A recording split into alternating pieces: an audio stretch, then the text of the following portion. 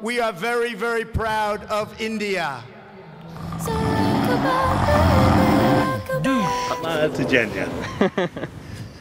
So Trump visited India today. Normally Trump is a one-man comedy show, but when you add Modi to the mix, human intelligence suffers a great deal. We're normally aware of Modi's superior English skills, but today we saw Trump share his superior Hindi skills too. And even BBC India got involved in taking the mick as well.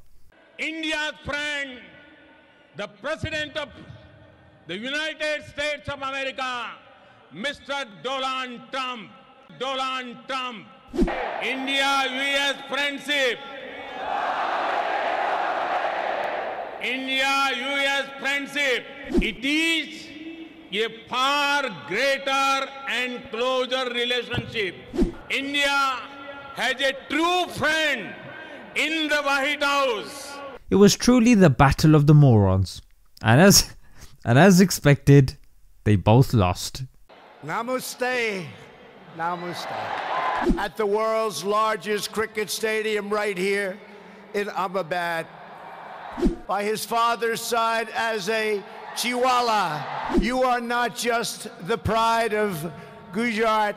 As the great religious teacher Swami Vivekanand once said, and classic Indian films like DDLJ and Showjay, from Sachin Tendulkar to Virat Kohli, from the Vestas and the ancient epics, India is a country that proudly embraces freedom, liberty, individual rights, the rule of law, and the dignity of every human being. Modi's party, the BJP, has served as the political arm of a hardcore Hindu nationalist paramilitary group, the RSS. But if there is one thing that I'd really like you to know about the RSS, and by extension, Modi's party, it is this.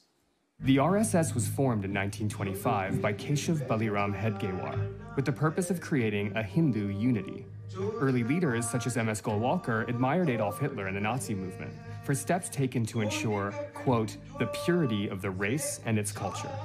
That is true. The founders of the RSS admired Hitler for ensuring the purity of the race. Your nation has always been admired around the earth as the place where millions upon millions of Hindus and Muslims and Sikhs and Jains, Buddhists, Christians and Jews worship side by side in harmony. And in anticipation of Trump's visit, the Indian government built a wall to hide the poor people. You know, as you do.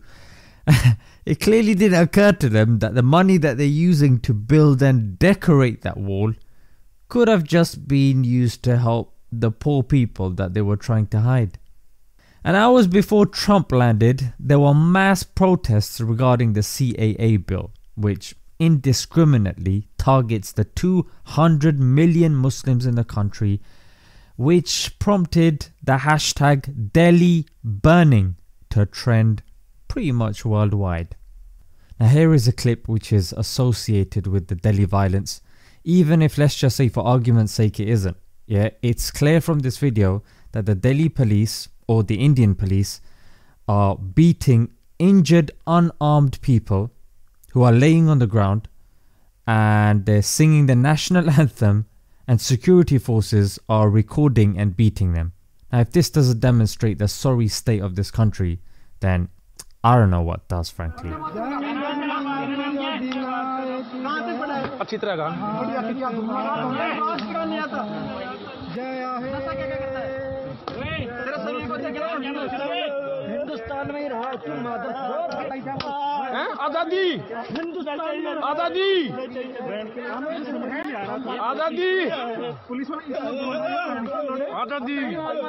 Yet you have always stood strong as one great Indian nation.